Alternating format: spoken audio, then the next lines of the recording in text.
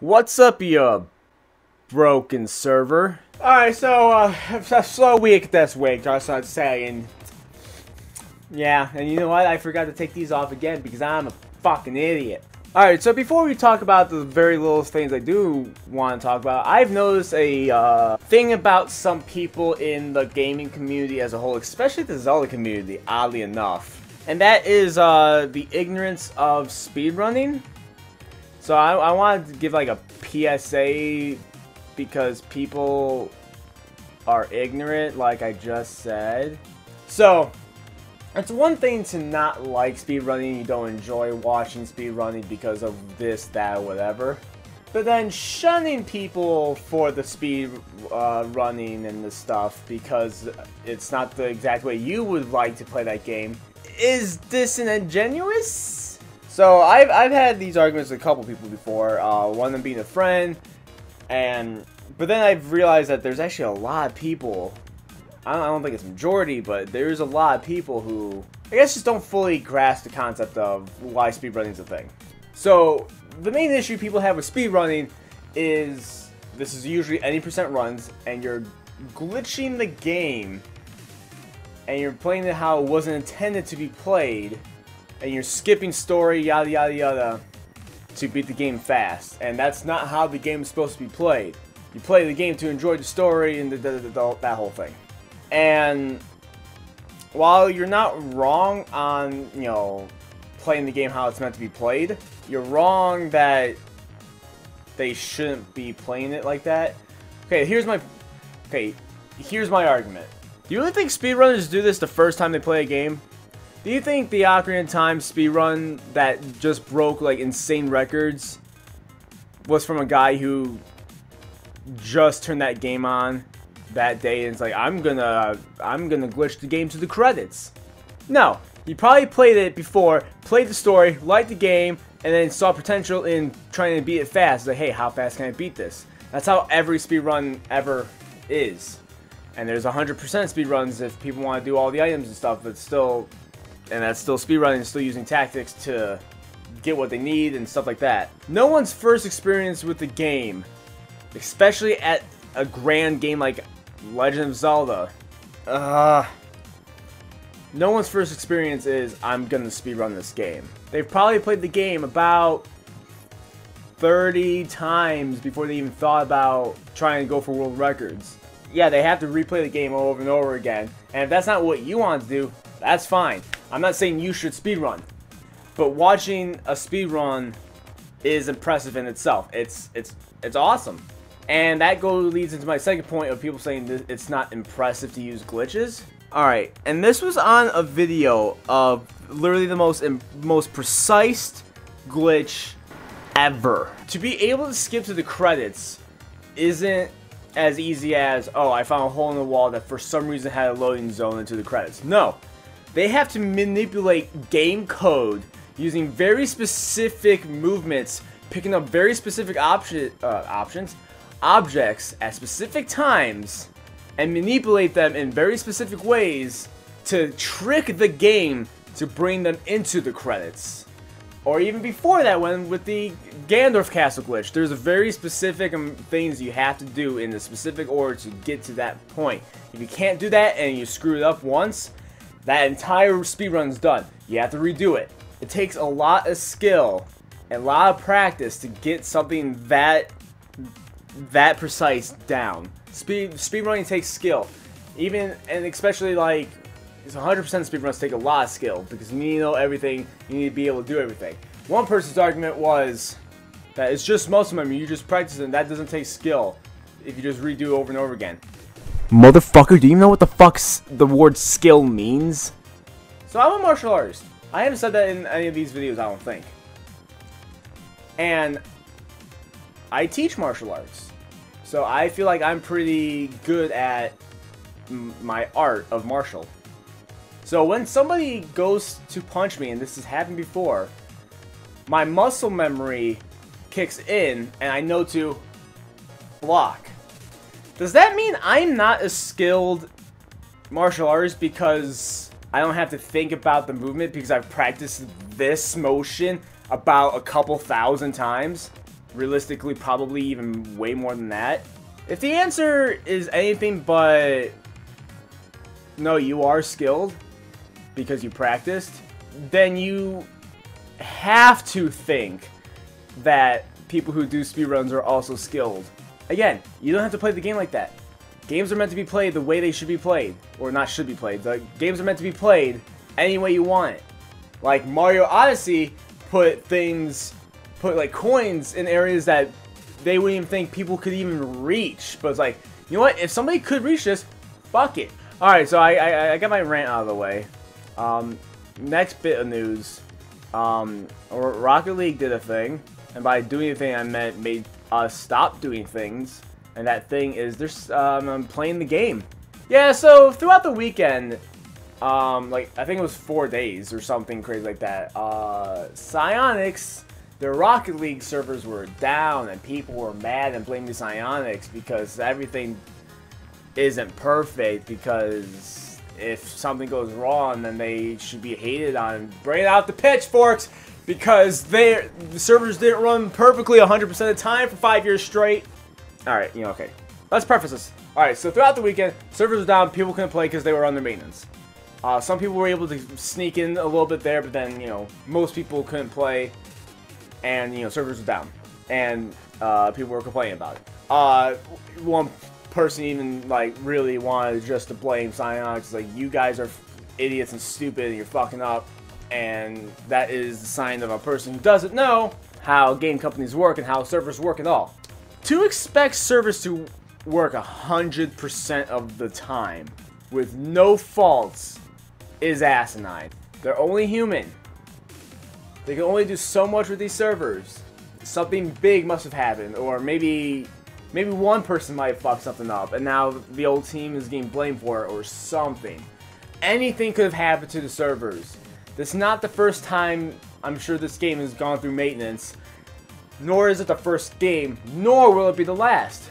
World of Warcraft goes under all the time. Not all the time, but a lot of MMOs have, like, scheduled maintenances, where, like, you can't play this game from this to this because we're going to put maintenance.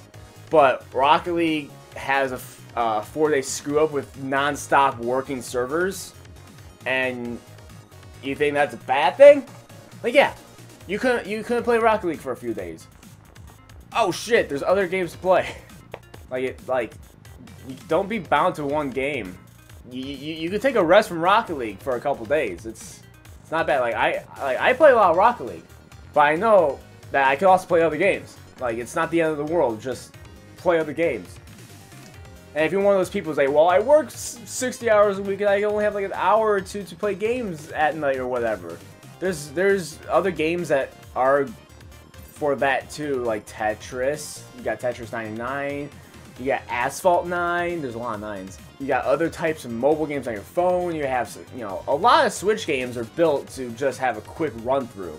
There are games out there that could suffice that little time. Rocket League isn't the only one. And anybody else who's like, oh yeah, I have plenty of hours to play games, then you have no room to bitch. Again, game companies run into this all the time. Being mad at Psyonix because their servers got messed up and they had to fix it. It's not like they wanted that to happen. It's not like, you know what, I feel like fucking with my fans today. Okay. Well, I'm just gonna watch them dance. You got, you know, secret Psyonix developers like in Facebook groups and like, ha, ho's mad. Like, no, that doesn't happen.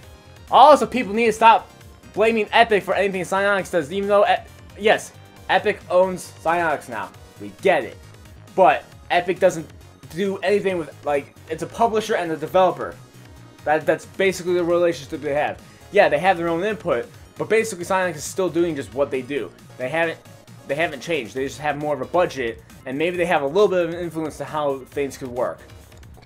So yeah, that's just me bitching about people not knowing how servers work and understand that problems will arise. Shit happens. Just fucking play Dragon Ball or Tetris or Call of Duty. Something to fill in that fucking void. I don't fucking care. And on our last bit of news, which makes me happy and makes some people actually straight up in denial, apparently Sakurai admits there hasn't been like any official quotes yet, but it seems to be reputable, and I'm sure he actually does think this, because I do not see him as a stupid man. He apparently admits that there are too many Fire Emblem characters and sword characters. I'll get to that second point later. Too many Fire Emblem characters is damn right, but like what is rumored to be said, Nintendo had a little more influence than people think. Not all of it was Sakurai's choice. Nintendo was probably like, no, you're gonna put in Fire Emblem because bullshit. And then Sakurai's like, well, okay, I guess I'll try to soften the blow by apologizing to people before I even tell them, and yeah, and trying to make it not another sword character, yada yada yada. I just want to say told you so. Like, when the director of the game says there's too many of a certain character, you know there's too many of a certain character.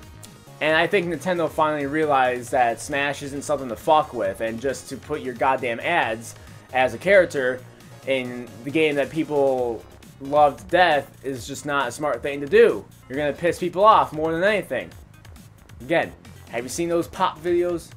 You know, the fucking crowd of people in front of the screen was like, yeah, characters. You know, like, you know, those group gatherings, and then like Baiva comes up, and then like every single amount of hype just never existed ever. Don't do that again. But now on the point of sword fighters in general, sword fighters are fine.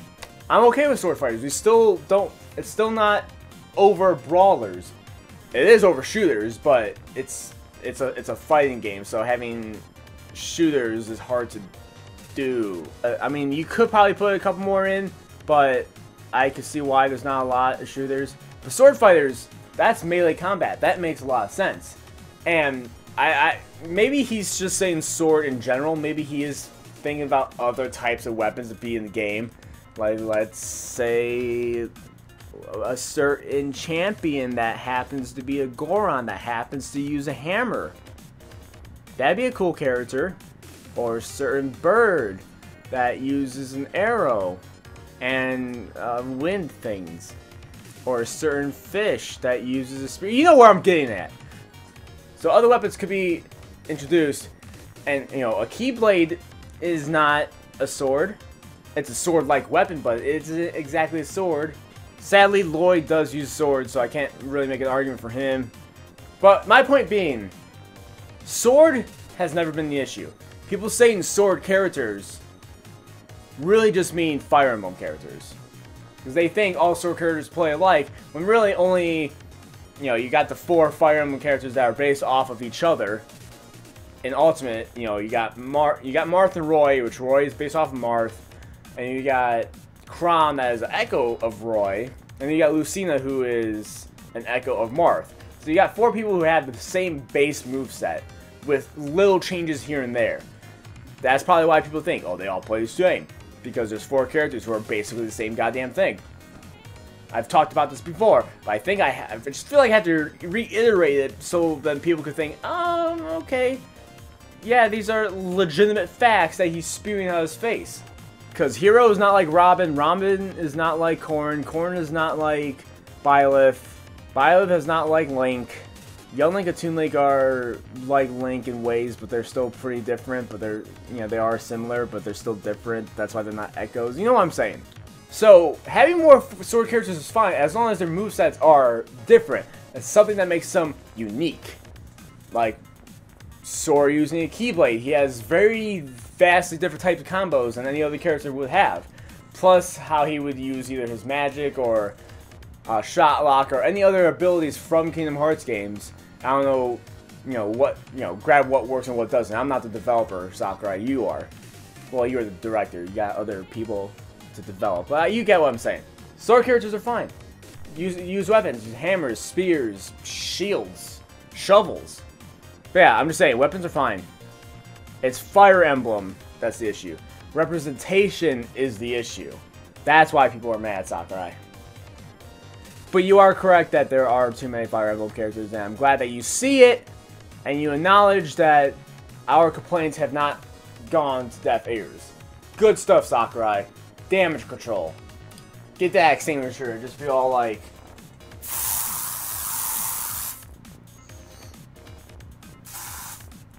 Gonna clean your face. Gonna clean your stupid face. Gonna clean your face. Gonna clean your stupid face, yeah. So that's all I really want to bitch about today. I'm gonna move this where it should have been. And, yeah. So if you like this episode, thumbs up. If you want to see more from us, subscribe. And if you want to support the show and my livelihood, you can't give me money at Patreon. I don't expect it whatsoever. But if you want to, go for it. And links to everything are down below. So till next time. Bye.